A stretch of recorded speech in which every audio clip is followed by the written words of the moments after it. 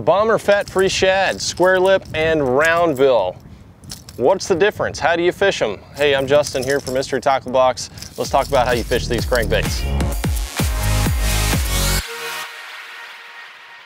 Bomber Fat Free Shads. These are some classic deep diving crankbaits that just catch fish. They have a great profile to them. The Fat Free Shad comes in different depth ranges, but these in particular here are designed for fishing that mid to deep depth. And there's two different designs here. We got a square lip and we got a round lip. This bait is designed to go anywhere from 12 to 15 feet deep.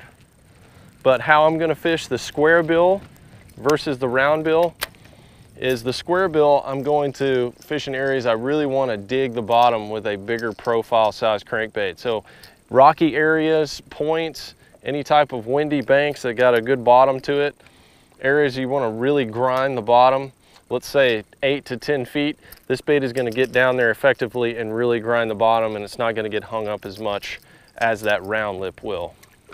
I'm going to use the exact same setup for throwing these crankbaits.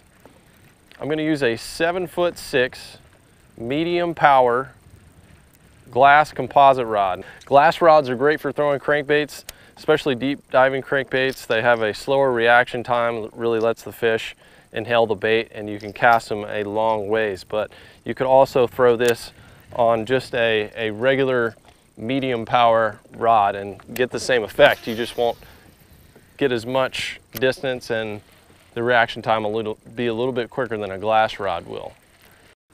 Ideal conditions for throwing these crankbaits is going to be a little bit of wind, stained water. Let those rattles really work for you, and just having bait in the water. So bait, a little bit of wind, and stained water. Those are always great conditions for throwing these deeper diving crankbaits.